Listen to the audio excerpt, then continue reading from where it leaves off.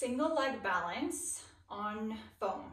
And if you don't have a piece of foam, you can use your couch cushion or a pillow, roll up a blanket or yoga mat, or use the thick gymnastics mats at the gym.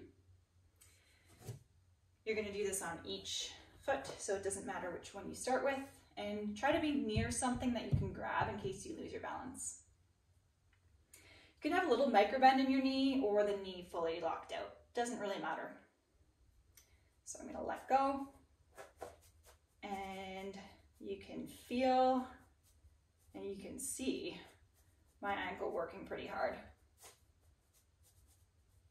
It's okay to have your arms out at the side like this, or across your body, or on your hips. Try to work up to 60 seconds on each leg without having to use support.